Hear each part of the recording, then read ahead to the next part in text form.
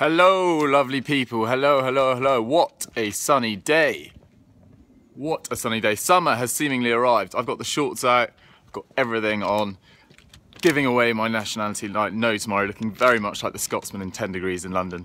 But this message is not about my clothing or the conditions. It is about tonight's game. Chelsea versus Manchester United in the FA Cup quarter-finals to be played at Stamford Bridge.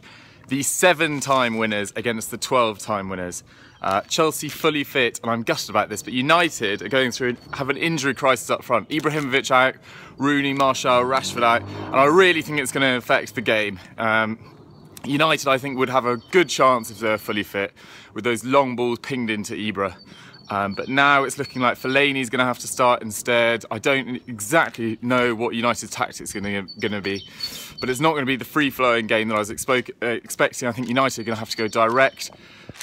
The only thing that they had on Chelsea was pace down the wings and a possible liability against the high ball into the box from Chelsea. But now they don't have either of those two weapons.